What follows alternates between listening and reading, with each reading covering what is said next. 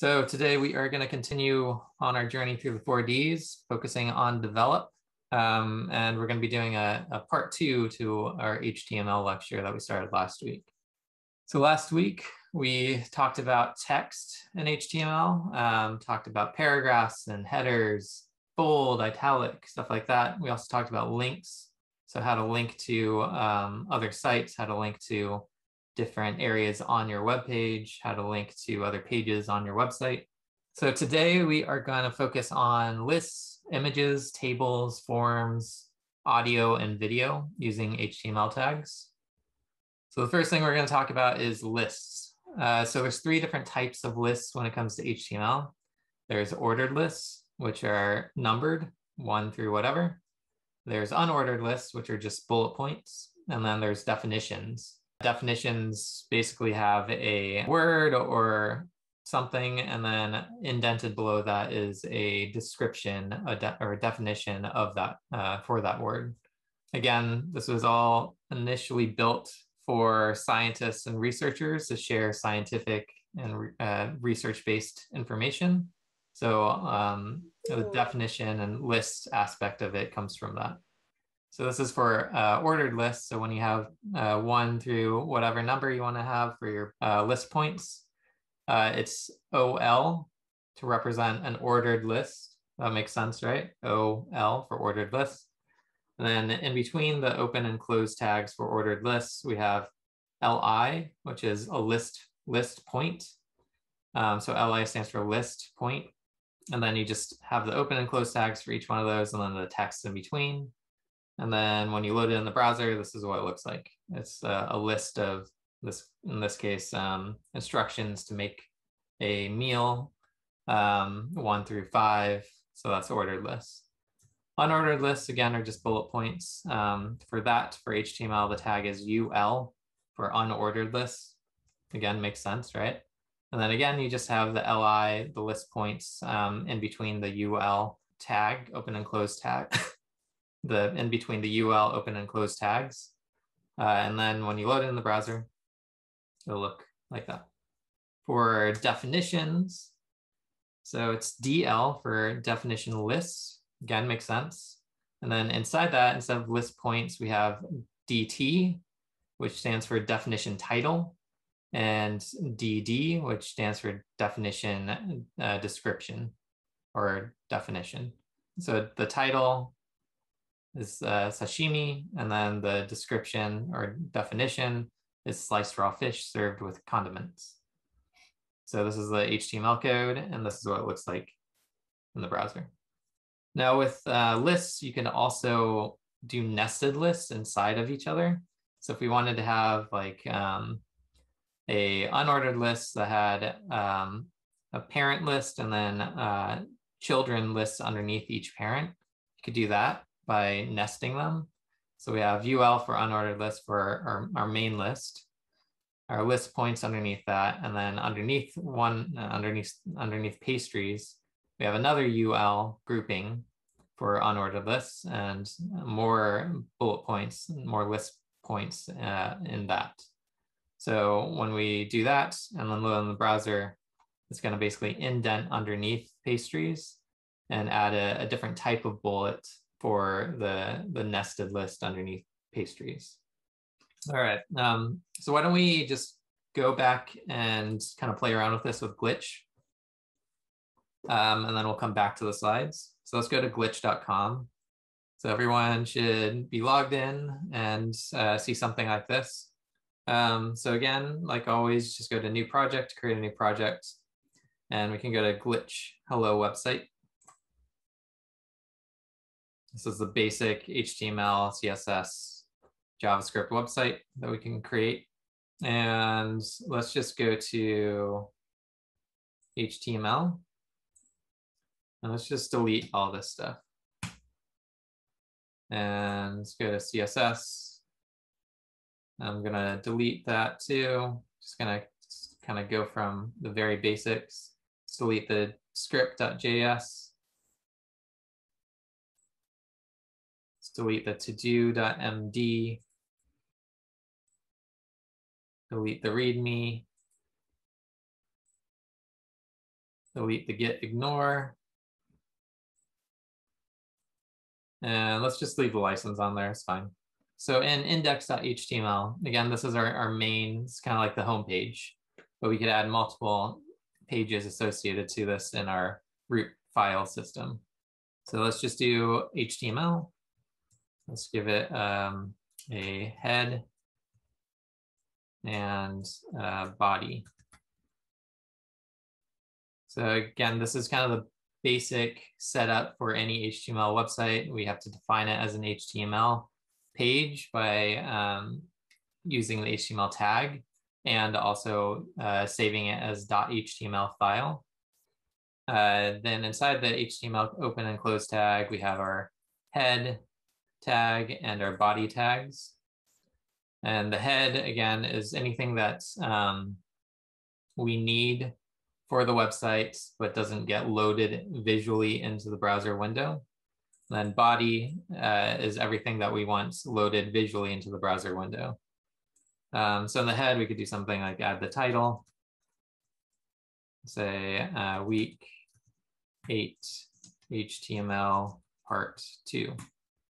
And then in body, we can add any of our other content that's going to be loaded in the browser window. So why don't we add a couple list points?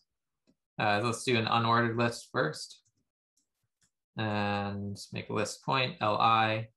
Let's do apples, li. Bananas,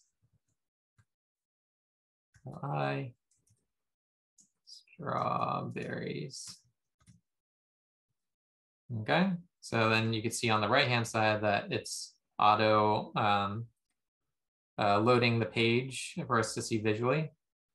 And underneath that, we could do, let's do an ordered list. So OL, then list points, movies,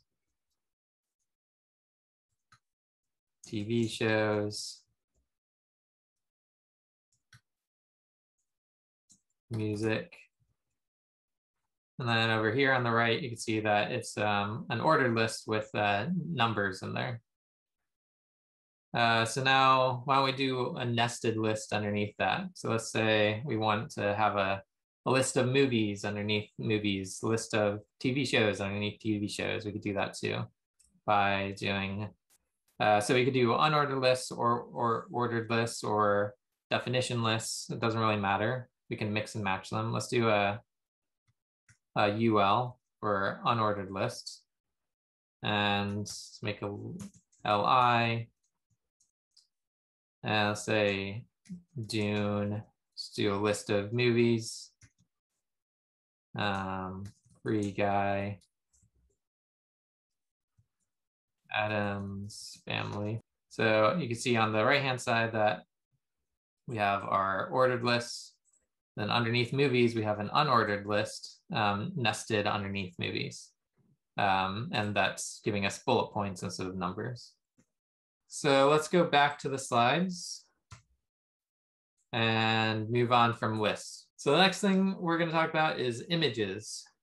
Because we're using Glitch, it's going to be a little different than if we were doing this locally on our machines. But if we were doing this locally on our machines, then we would want to be as organized as possible with our root directory file system and have a images folder where we put all of our images into. So then we know where our images live and we can reference them in our HTML. But because we're using Glitch, it's a little different. We're just going to upload our images to the asset image browser window.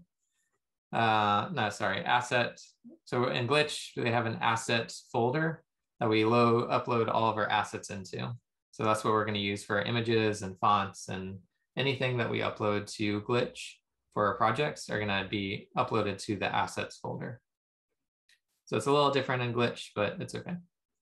With images, the tag for images is just IMG, which is an abbreviation for image, right? So this is what the HTML looks like.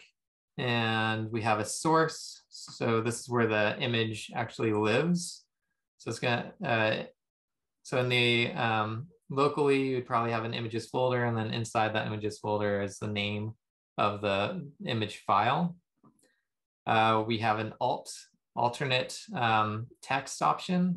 So for some reason, the source link for that image is broken and it can't find that image when it loads the page, then it's going to display this alternate text description of the image instead. And then we have a title attribute too, which can give us some more information about what that image is for anyone who is visually impaired and can't visually see the image. It'll read this title to them to give them a description of what the image is of. This is the HTML, and this is what it would look like loaded into the browser. If you wanted to put a link on an image, you can just wrap the link around the image. So that's probably going to be useful for anyone who's doing a portfolio site and wants to have a thumbnail image of their work. And then click on that thumbnail and it opens up another page with a more detailed description of the project. So all you have to do is wrap the A tag, which is the link tag, stands for anchor, the open and close tag around the image. So the image would be inside of the open and close A tag. And then when you click on the image, it'll go to that link. So there's some other attributes that you can include with the image tag, the image HTML tag, like width and height. So you can change the width and height of the image using HTML. So in this case, if it was originally larger, if we didn't have the width and height attributes in this HTML code, then it would just load the full size of whatever that image is, whatever the original dimensions are. It would just load in that full image.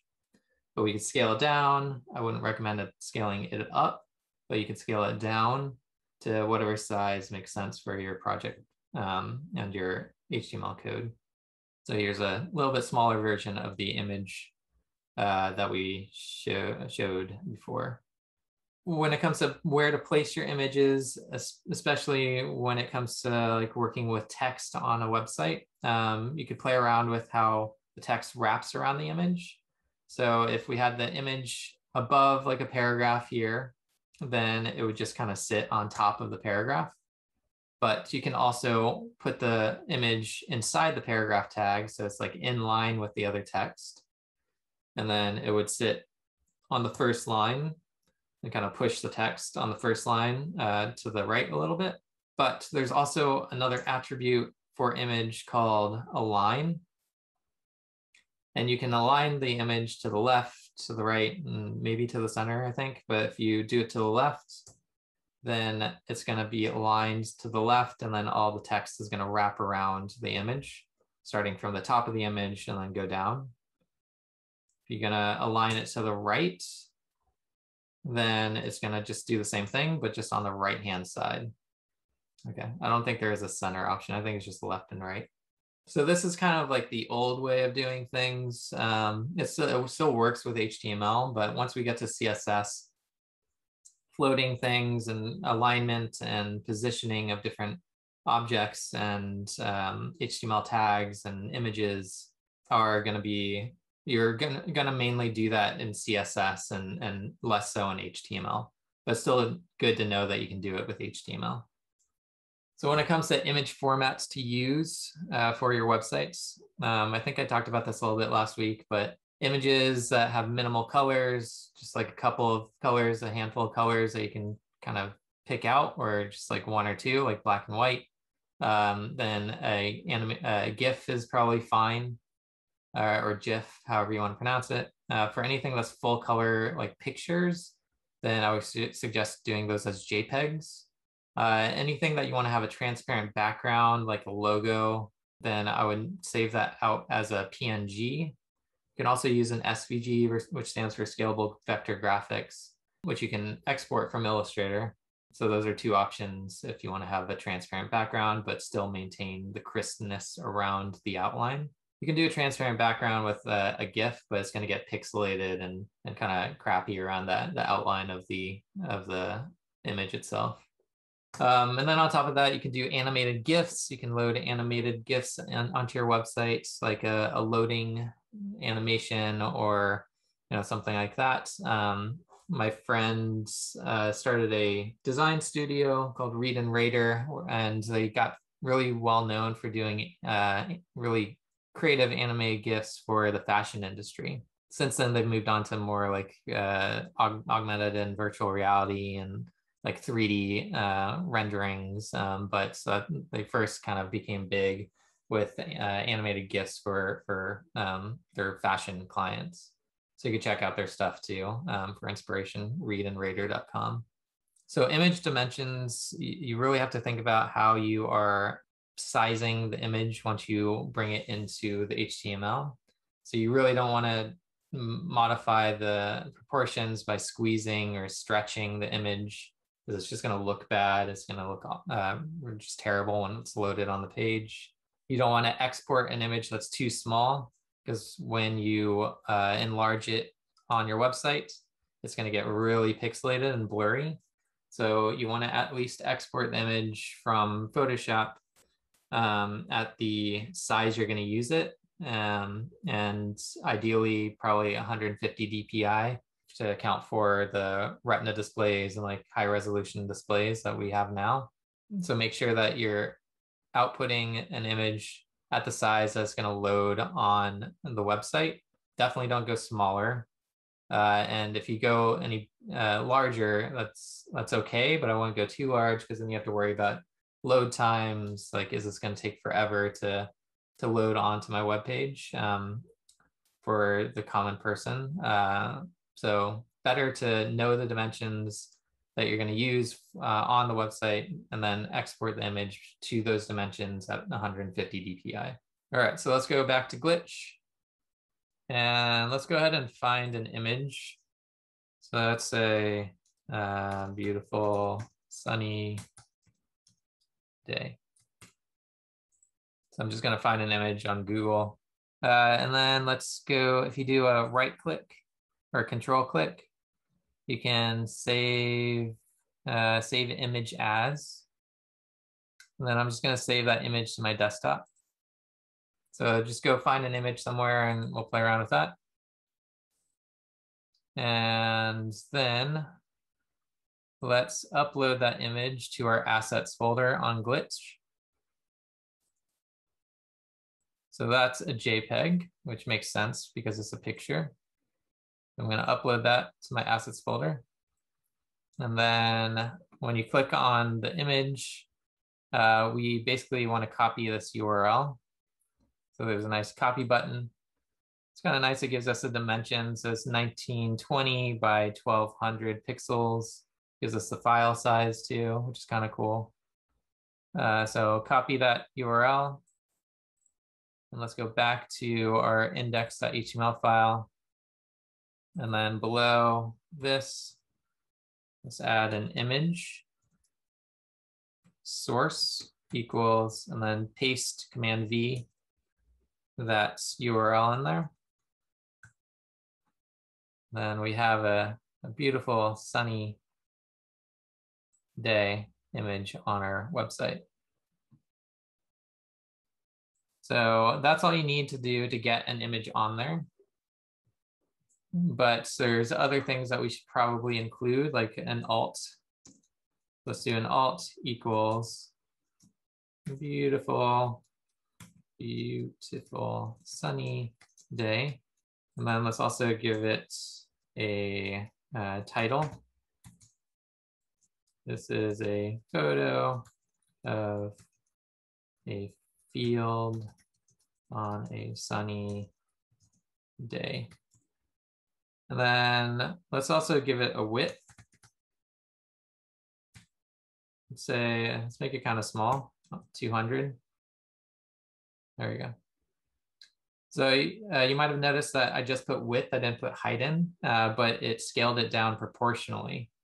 So if you're going to change the width and height of an image, then I would just put one value for width or height, and then it'll automatically change the width, the opposite value, to scale it down proportionally.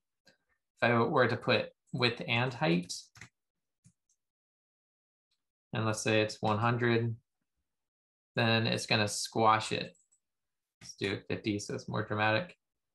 So we don't want to do that, right? For the most part, there might be instances where we might want to do it for like creative purposes, but generally speaking, you don't want to squash or stretch your image.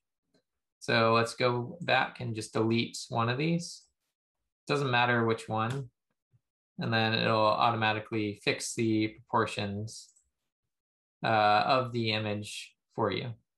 So the link that we copied is going to be in the source here. And the source is just where the image lives, essentially. So usually it'd be something like images/sunny day.jpg. But because we're using Glitch, we're just going to use the assets folder. And when you upload it there, it's being stored on another server somewhere else. And we're just going to copy the full link to where it lives on that server, that CDN server. But this is actually a good example to show like a broken link. So because we don't have an images folder and we don't have a file named sunny_day.jpg, it broke the image link on the right-hand side, and it's displaying the alternate text here instead. So instead of showing an image, it's saying beautiful sunny day. So let's play around with let's add a paragraph after this image and play around with that a little bit. So we could say, okay, or if some yada yada yada, just kind of gobbledygook, gibberish, doesn't really matter. Okay. I'm just gonna copy that and add some more. So that's a little bigger. There we go. So we have our image above our text here, above our paragraph, and it's just sitting on top. So let's kind of play around with placement. So I'm gonna cut this, or let's copy it. Let's do a copy, Command C. And I'm gonna paste it here. And let's make this a little bit smaller. Let's do like 100. So now we could see that this image, the second smaller image, is on the same line, the baseline of the first line of text. So if we wanted to have this wrap around the image, we could say, what was it? Align equals left. I spelled it wrong. Sorry. Align equals left. There you go. And then it wraps around the image like that. And then if you want to do right, you can do right too. And then again, it just wraps around the image. So I'm going to add some comments here too. So say comment for images. And let's add a comment above here. And again, if you do command /, it automatically comments out that section that you're on. And then let's call this lists. So this is just kind of helpful. I don't know why I put a title in the image, but it doesn't show it up. So the title doesn't appear visually. It's mainly there for a couple of reasons, for like search engines like Google to search through your code and have a description of what the image is, rather than like using AI to figure out what image it is. So it's for searchability purposes, and then also for the visually impaired. So anyone who can't see, it'll there's a program that basically reads through all the content on a website for them and audibly, and then the title is read to them so they know what image is being displayed. So it's more for those two purposes. It's not for any sort of visual titling at the top of the image. For that, you would have to add like a header or something like that. So let's add like a H1. Beautiful, beautiful, sunny day. Okay, so I'm just going to briefly talk about audio and video when it comes to HTML elements, because it's probably better to do at least video anyway, to use a different platform rather than hosting the video yourself on your servers and playing it in the browser using HTML code. But I'll briefly talk about it. With HTML, there's a standard default audio player and video player. It's going to probably look different on every browser, but this is what it looks like when you're in Chrome. And this is the code that you would use to get it into Chrome or to get it onto your website. So it's an audio HTML tag, and it has a couple options in there that you can play around with. So controls was basically displaying the control to play the audio. Then there's autoplay and muted. So autoplay is when the website is loaded, and then it's going to autoplay that audio for you. You don't have to press play. It's going to automatically do that. And muted is the same thing. On load, it's going to be muted. So the user would have to go in and unmute it to hear it. And then audio has an open and close tag, and then the contents inside is the source content. So where does that audio live? So we have a source for two different files. So there's a couple of different options when it comes to file formats you could use. OGG is one, and then MP3 is another. I think MP3 is probably much more common and probably loads on every browser, every modern browser anyway. So I would just use MP3. I don't think the OGG is really that important. And then if there's any issues loading this audio, then it'll display your browser does not support the audio element. But I think all browsers, at least modern ones today, support the audio element. So that shouldn't be a problem. So yeah, so all you need is the audio file, an MP3 file, upload it to your assets folder, put the link just like an image in the source area, define it, the type as audio MPEG, because MP3 is MPEG. And then it'll display the audio player if you want to have it. And then, yeah, you can listen to audio on your website. So the video is basically the same. We have a HTML video player, which you can control like autoplay and mute as well. But this is what it's going to look like pretty much on most browsers. And the code is basically the same, except we have it's video instead of audio for the tag. And the width and height you can define for the size of the player. And then, yeah, MP4s, I think .movs probably load fine. .oggs, again, I never use that file format, but you can load that as well. But yeah, again, same thing, very similar to the audio code. That said, again, I would suggest using something like YouTube or Vimeo and embedding it on your site as an iframe. It's just audio or video files are usually very large. So it doesn't make a lot of sense to like upload it to your assets folder or store it on your own servers, because you can use YouTube or Vimeo to store your videos on their servers and then just link to it directly from their platform.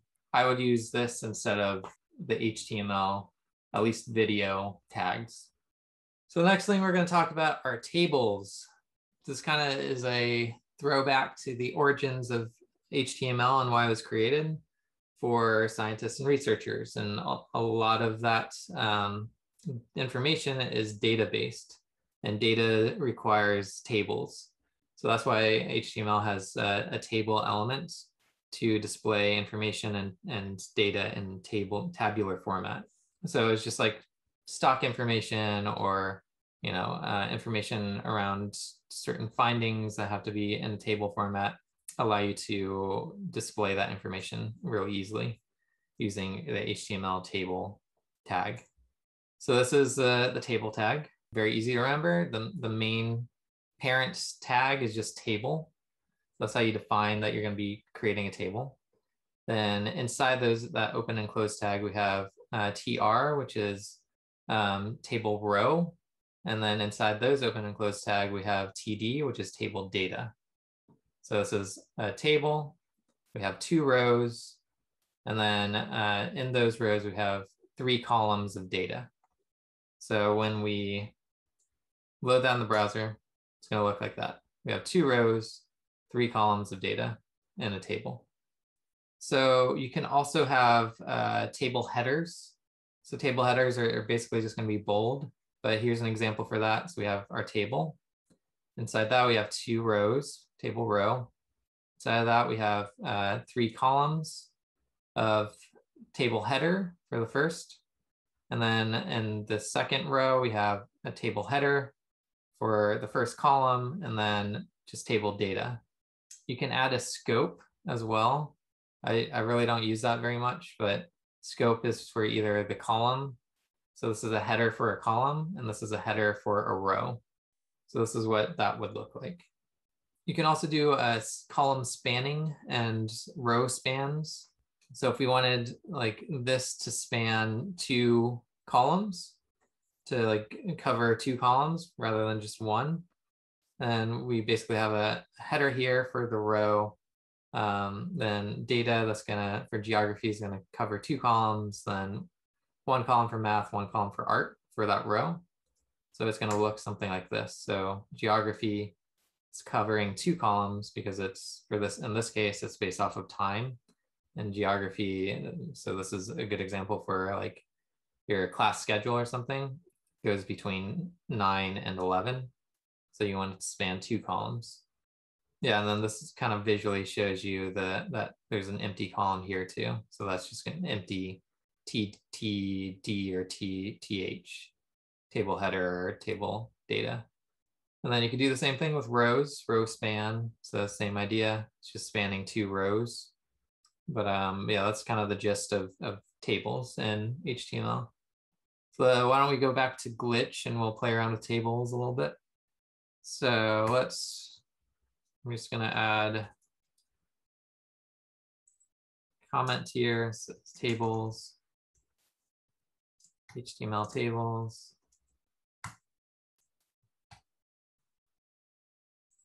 So again, we have to define it as a table. And then here we can do, let's do some table rows.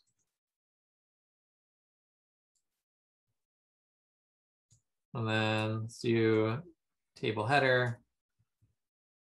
And I don't know, tools.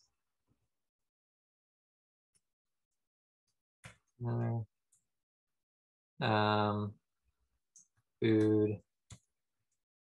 And then fruit. So scroll down, we have our headers down here, tools, food, and fruit. Let's do another TR, table row. Let's do some table data. Say 39, table data, 89, ED is 132. So again, at the bottom, we have our headers and our data row. So we have 2 rows, right? So 2 rows, and then 3 columns in each row goes there. So if we wanted to say like, let's do another row for like a count. And call this count. We can say, what's it called? Scope, if we wanted to. Row. It's kind of unnecessary, but I don't know. You can include that if you wanted to. So then we have an empty cell here. And then tools, food, fruit. And then the next row, we have a cell that's a header, TH, that's count. So this is the count for all the fruit, tools, food, and fruit. So we could just add test here. And then you can see that test goes back there. And then if we remove it, then it's gone. So the next thing I want to talk about are forms. So forms, pretty self-explanatory. It's a way for the user to fill out some information on your website, on a web page, and then send it and submit it so it could get sent back to you or back to a service or a database or something like that.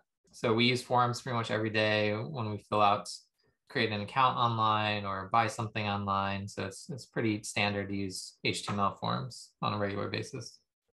So there's a lot of different options when it comes to putting together a form. So there's adding text, there's making choices, and then submissions. And then you could also upload information, upload files to submit as well. So for adding text, there's input text, which is just a single line, password input, which is kind of hidden, and then text area, which is for multi-line or paragraphs of information. Making choices, we have radio buttons. So a radio button just allows you to just choose one option. There's check boxes, which allows you to check off as many as you want. And then there's drop-down boxes, which again is similar to radio buttons where you can only select one option in the drop-down. There's submitting forms. So there's submitting buttons. That's just an HTML button. And then you could also do image buttons. So if you wanted to customize the look and feel, you can add an image button. Again, for anything style related, that'll be related to CSS, which we'll talk about next week. So you can actually style the HTML submit button rather than using an image, which is always better. If you can use CSS versus using an image, you always should choose to use CSS. And then the last thing is file upload HTML element for forms as well. So forms are pretty basic, it can be. We have a form tag for HTML. And inside that form tag, we have an action. So whenever you submit the information, hit submit on the form, it'll send the information to this PHP file, essentially, which will then in turn send it to a database or send an email to something or someone. So here we just have a form with an action that's going to a PHP page, which we're not going to talk about in this class. And then we have a input type text for the username. You can pass in different parameters like size, so how many characters you can include in it, how wide the actual text area is. And then max length is how many characters you can type into it. And then we're putting this inside of a paragraph and adding a little title to it. So it's just text that says username, which is the title for this input field. So this is what it looks like when it's loaded in the browser. And then for username and password, we can create they're both input types, but you can change the type to either text or a password. You can give each one a unique name. So this one's called username, this one's called password. And again, you can have size and max length for both of them. So this is what it looks like with the HTML, and then this is what it looks like loaded in the browser. Here's an example if you want to have a larger text area. So we use the text area HTML tag. Again, you want to use a unique name because the names are used when you send this off to the database. That's going to be stored as a comments column essentially in the data. For text area, you can also include columns and rows. That's again how big that text box is going to be. And then you can include some text that's going to load in when the web page loads. So enter your comments here or whatever, something like that can be there on load essentially. And then we just have some text, a paragraph on top for a little description or title to that text area. So this is what it looks like, the HTML, and then load it in the browser. It's going to look something like that. So we have radio buttons too. So radio buttons, again, allow the user to just select one option. So these, again, are inputs. and you just change the type to, instead of text or password, it's going to be radio. The name is for the group of radio buttons. So in this case, it's going to be genre. And then you add a value for each individual radio button. So it's rock, pop, and jazz. And then you could also add a checked value for the one that you want checked on load, if any. So rock is going to be checked when you load the web page. And then again, just a paragraph on the top, some text on the top to give some intro text to what this is. So again, this is what it looks like in HTML. And here it is in the browser. Checkboxes are like radio buttons, but they allow you to select multiple options, not just one. So again, this is an input. And you just change the type. Instead of radio, it's going to be checkbox. The name is, again, for the group of all these checkboxes. So in this case, it's service. And then you add a value for each individual one. So iTunes, Last.fm, Spotify. Then you can also add checked or to each one of these. So you can have them all checked. You can have some checked. You can have none checked on load. So that's up to you. So this is the HTML, and then this is what it looks like in the browser. So the dropdown is a little bit different. So it's not an input type. It is a select HTML element. So the select tag is what you use for dropdowns. You give it a name, again, for database purposes or sending purposes, identification, essentially. And then inside the select open and close tag, we have options. So these are the different options that are going to show up in the dropdown. And then you give each one a value. So we have iPod, radio, and PC. And then you can have one be selected on load too. So instead of checked, it's selected. So this is what it looks like in the browser loaded. So I guess there is an option for a multiple select box, which is kind of like a dropdown where you can select multiple options in it. So it's the select tag again, give it a name, give it a size for how many options there are in it, I believe, or no, how much is visible on load. So how many rows are visible on load. And then each option has a different value. So for this, it's guitar, drums, keys, and bass. And then you can have selected options for any or all of them. So again, you don't have to select one, you can select multiple. And if it says selected here, then that's going to be automatically selected when you load the website, load the web page. And this is what it looks like in the browser. So if you had more options here, then there would be a little scroll bar here. If you had like 5, 6, or 7 options, then you would scroll down or up to see them all. So the size 4 here is just displaying 4 options on load. But if there's more, that's fine. You just kind of scroll through them. And then we have a submit button. So once you want to submit the form, then you want to have a submit button. And that is an input as well. And the type is just submit. And then you can apply a value is the text that gets displayed in the button itself. So this is just called subscribe. So this is a email subscription form, essentially. And this is what it looks like in the browser. So it says subscribe on the submit button. If you want to do an image button, you can do that too. And sort of the submit type is going to be an image type. And then you just give it an image source, just like with the image, like any other image. So where that image lives for the button. And then you can give it a width and a height. And then this is what it looks like. But again, I would recommend using CSS for any styles to the button rather than doing an image. Because if the image is broken, then it doesn't look good, but it also is harder to click on. Its images take longer to load. CSS code is much faster to load. So there's a lot of benefits. So why don't we do just a very basic form. The submit aspect is going to require some PHP code. So we're not going to do that, but we could at least get the HTML in there. So we can visually see what it looks like when we put the HTML code in there and then what it looks like loaded in the browser. Okay, so let's go back to Glitch. Then under our table, just gonna add another comment, forms. So we're gonna use the form HTML tag. Then inside there, let's just add a paragraph for, say, I don't know, username. And then we can add an input. Type would be text. And let's give this a name of user.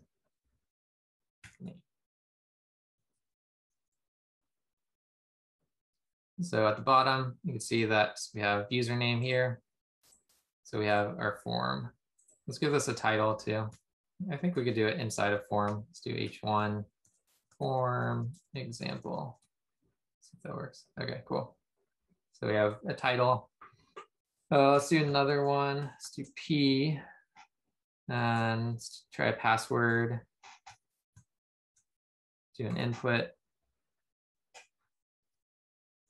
Type is going to be password, I think. And name, password. Okay.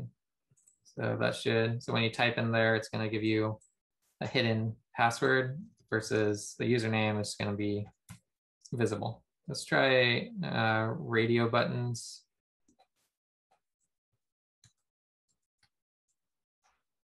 I'm just going to do a line break here. Input type equals radio. The name. Let's do the same thing, genre. And the first one, let's do value rock. And let's make that one checked. I think you could just type checked. I don't think you have to say checked equals checked. And another input type radio. Name equals, so it should be the same genre. It's related. Value pop. Another input type equals radio. Oops. Name equals genre. Value equals jazz. Okay, scroll down, let's see if that works. Yep, so we got our radio buttons, but there's no text. So let's add some text so we can visually see which one is which. Pop, jazz. There we go. So on load, let's refresh this. Yeah, so just saying checked works. Rock is checked. And then you can click through each one of these and select something else. So if you wanted to make this check boxes instead, we can just say, okay, checked. Or was it check box? Sorry. Check box. Instead of radio, box. Check box. And then there'll be check boxes, so you can select multiple. Now let's do one more for submit. And then value equals, say submit. And then there's a submit button there. But if you click on it, it's just going to reload the page because we don't have a PHP file or anything that any sort of action that's pointing to. Let's move on from forms then. Okay, so I've been kind of using this throughout today, but you can add comments in HTML, and comments are basically just anything that you want ignored from the web browser when it's loaded in. So for HTML, a comment, to comment something out, it's a caret with an exclamation mark and 2 dashes, then whatever content inside, and then 2 dashes, and then caret.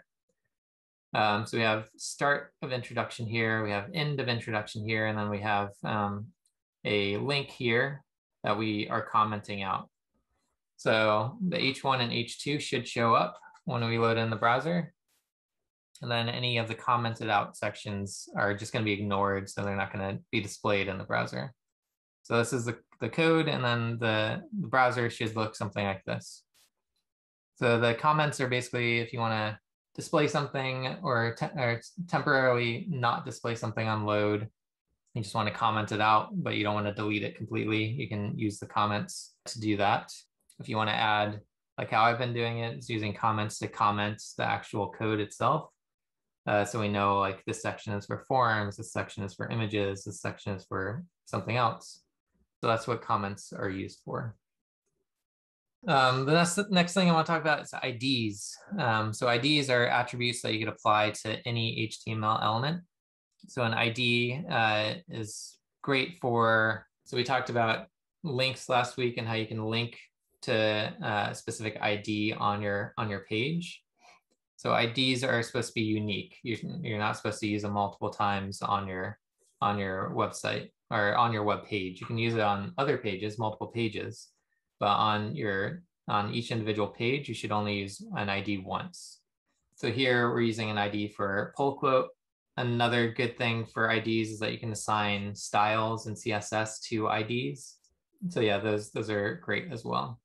So those are the two main uses for IDs, is linking to a specific area on your page using like navigation or something, and then also applying styles using CSS to a specific ID.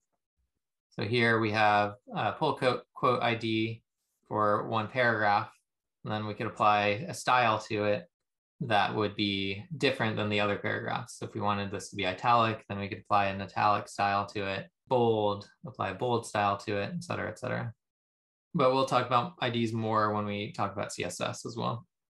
The other thing that you can apply is a class or multiple classes to any HTML tag. And classes are similar to IDs, but you can use them multiple times on your page. So we're using the important class twice for each one of these paragraphs. And these are mainly used for CSS styling. So if we want everything that had a class of important to be all caps, then in our CSS, we would say, okay, important, anything that is labeled important as a class, it's going to be all caps. We have another one here. You can have multiple classes assigned to different tags. So we have important and attendance. And in this case, we want to say, okay, anything that's labeled attendance is going to be in red. And again, this is in our CSS. We'll talk about that more next week. So this is what it looks like in the HTML. And then also we would have to apply some CSS to this. And then this is what it would look like in the browser. So all of these are paragraphs tags, but this one has a important class associated to it. This one has an important class and an attendance class associated to it. So that's why they all look different. They have different classes from each other. So there's two types of elements in HTML. There's block elements, which are basically just stacked on top of each other when they're loaded in the browser. And then there's inline elements, which are just in line with each other. So block elements would be like headers and paragraphs and lists and list points. Those are all stacked on top of each other by default. So that's why it's called blocks and block elements. You're stacking blocks on top of each other and kind of building it up from the top down, essentially. So this is what it looks like in the browser. Each one is stacked on top of each other. They're not like the dates of origin isn't starting at the end of the name here. It's underneath it. So each one of these elements is a block on top of each other. Versus inline elements are in line with each other. So inline elements would be like I for italic, B for bold.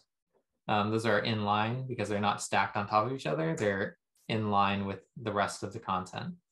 So those are the two types of elements that we have to work with HTML. Block elements, which are just stacked on top of each other, and then inline elements, which is just in line with the rest of the content. The next thing that I'm going to talk about is grouping elements together. So it's, especially when I start talking about CSS and layout and where things are positioned and how things are organized on your web page. It's good to think of everything as it's good to think of everything as being kind of in groups of like sections. So there's like a header at the top. There's like a sidebar. There's body content. There's footer. Those are different groups. So you want to keep that content for each group together contained in your HTML. To do that, we can use something called a div element, div, which kind of, I think it stands for division, so dividing different sections, and then put all of our content for each section inside of those div elements. So you kind of think of everything as like a separate boxes. We have a box for a header, a box for our sidebar, a box for our body content, and a box for our footer. And then we put all of our contents into those boxes that should be in those different sections and in those different groups. So here we have our header group. We give it an ID header, which makes sense. Then inside there we have our logo, image, and then our navigation as an unordered list. So we have open and close div ID to contain all of our header content in here. And then we would do the same thing for our sidebar and our body content and our main content and then our footer content. So we want to kind of keep them grouped together and separated. Traditionally use divs, divs to make those boxes to keep those groups together, and then apply a header to it depending on what the type of group it is, or sorry, apply an ID to it depending on the type of group it is. So in this case, it's header. There with HTML5, like the latest version of HTML, there's other options, like instead of div, you could say main for your main container. There's a header HTML element, there's a footer HTML element. So you could use those, but traditionally and historically, it's divs are pretty popular, and then applying an ID to that div. So yeah, this is what kind of grouping looks like with divs. And obviously it's gonna be grouped together when it's loaded in the browser and kind of be in its own box for that specific content. So you can kind of group text together, inline elements together as well by using this span. So if you wanted to apply like a new style to Tate Modern, make it bold or a different color, then actually, yeah, a different color or a different typeface or something like that, then you could use the span grouping element for inline elements and then give it a class and then apply a style to that class. So span is similar to div. Div is meant for block elements and span is meant for inline elements for grouping purposes. So then this is what it looks like in the browser. So we're applying a style to it that's bolder, or that's all caps, but staying in line with the rest of the text. So that's divs and spans and grouping different elements, block and inline elements. So next, iframes. So iframes are pretty straightforward. It's basically a box they can load on your website so that loads in another website into that box.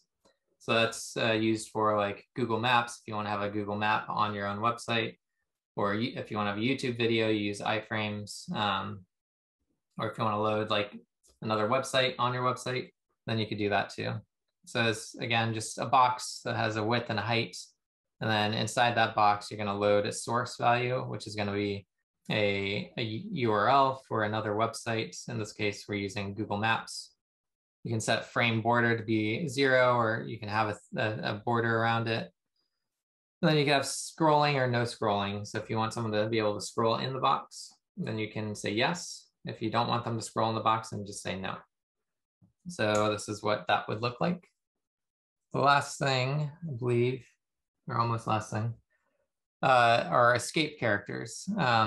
So if there's any characters that you want to use in HTML that are special characters, specialty characters, then you have to use some HTML code usually for them to load properly, especially elements that are used in HTML, like the carets.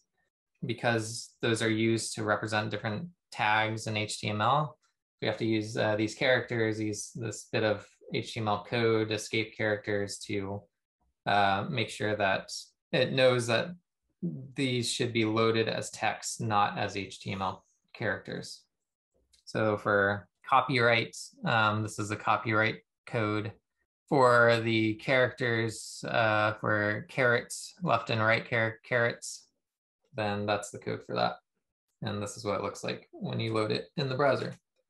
So because we use these for our HTML tags, it's going to get confused if we use them in the text as well. Last thing, in the head, again, this is the area where we put content that we don't want it to load in the browser window itself. So this is going to be where title goes, for example. You can add more information about the web page itself called metadata in the head. And this is mainly used for like Google search engine, Yahoo search engine, to scrape through the web and find descriptions and titles of your web page itself to basically add to their database and search engine. So metadata can be like description or title of your website. And then you add the content. So what the browser is going to see, essentially. So content is going to be what the search engine sees. There's other meta tags like robots, if you want like Google robots to follow you and update their search engine based off of any updates you do to your website. You can add author information and all sorts of other information for searchability purposes. So yeah, metadata is important when it comes to Google and Yahoo and all these search engines being finding you and your website online through their searching platforms. Don't feel like you need to remember everything. You can refer back to the slides for the tags that we talked about. Refer back to the video that I will post. You can Google and find like references, like W3 School is a great one for just like a dictionary of HTML tags. But yeah, the more you use it, the more comfortable you get, the more you'll remember these different tags. But it's all about just remembering what the tags are and what they do. But again, you have the internet at your fingertips, so you can Google things and figure it out that way too. So for homework, I want you to create one HTML page for all your unique pages on your website. So, I mean, if you're doing a very large site, then let's just do like the home page and maybe like two secondary pages. So a total of 3. And then have a navigation connected to all your pages so they're all linked to each other. So for like a portfolio site, let's do the home page. Let's do the main portfolio page. Let's do maybe a detail page for the portfolio, and then like the contact and about pages, and then have them all linked to each other appropriately. So don't worry about how it looks. Just worry about the content and linking all the pages together. So in Glitch, so I would do like, let's create a new file. Let's call it like contact.html. Let's do another one. Let's call it about.html. And then I'm going to do another one called portfolio.html. And then let's do another one. It's called projects folder, and then projects1.html. So this is for a portfolio site anyway. This is kind of how we should sort of be structured, something like that. And then I would work on just the homepage, the index.html first, and get the navigation working there. You can refer back to last week's example too. We kind of had a couple of pages linked in there. I think 2 pages linked back and forth in there. So I would refer back to that example and basically just add more links to it, to link to about, to link to contact, link to portfolio. But yeah, so I guess we can do at least one here. So I'm gonna make this a div. Let's call it header. Give it an ID header. Oops. So we're gonna just group the navigation. Let's make this as an unordered list. So this would be like home. Actually, let's do that. Home. And that would be source equals, oops, equals index HTML. And then the next one would be contact.html, or actually let's do about.html and about us, or about me, or just about, it's fine. And copy that to portfolio.html, portfolio, oops, portfolio. Do that. This would be contact.html, contact.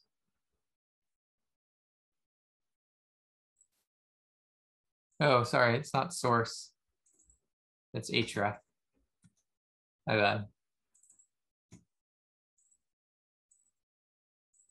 Okay, there we go. Now it's working. Yeah. There we go. Okay, so now, I don't know if it works in here. Yeah, it doesn't work in here. So if we go to view on a new window, then when we click on any one of these, it'll take us to portfolio.html and about.html and contact.html. So that's our kind of navigation. And now that I have it working in one, then I'm just going to copy this. Actually, let me move this up.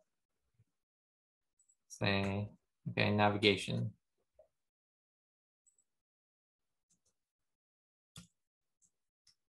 Header and navigation. Okay, so I'm going to copy that and HTML, head, title, and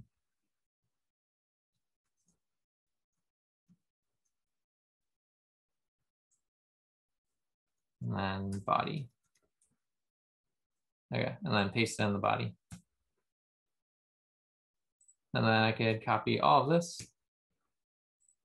paste it in contacts, paste it in about.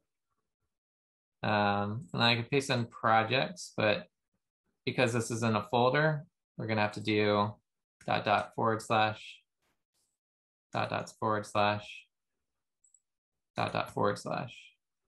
So it has to go outside of that folder to go back to these files.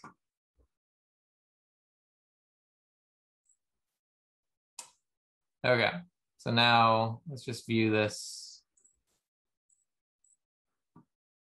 So now when I go to about, it goes to the about page, but we have the navigation there. So I can go back to home, portfolio, contact. So we have our navigation. So the second part of this assignment, I just kind of did with you. So you can take that and use it for your sites. And then just change like the different links in here to, work for your design and sitemap.